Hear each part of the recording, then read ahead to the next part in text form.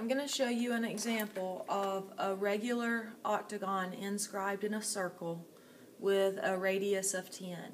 This is like number 6 on your e-learning assignment. The number's different, but it's similar to number 6.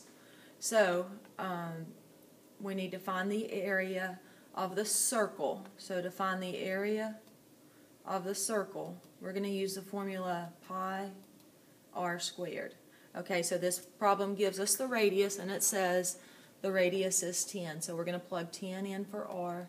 So we're going to get 10 squared pi, which equals 100 pi. And we want to leave our answer like that for now because we want to leave it as exact as we can. So that's one of the values that we're going to subtract in the end.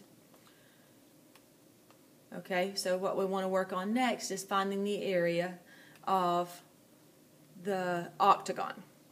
So in order to find the area of an octagon, we need this triangle, and you can draw that out to the side if you want to. And we need to figure out what we can about this octagon. So eventually we're going to use the formula 1/2 apothem times perimeter. Well, I see that I'm missing the apothem, which is here. Well, I'm also missing a side measure, so I'm going to have to find both of those. So in order to find those, we need to use trig. So in order to use trig, we need this angle. So to find the angle, that's where you do 360 divided by the number of sides, which is 8, and that gives you 45. And then we're going to divide that by 2 because the 45 would give you the triangle if it were drawn like that.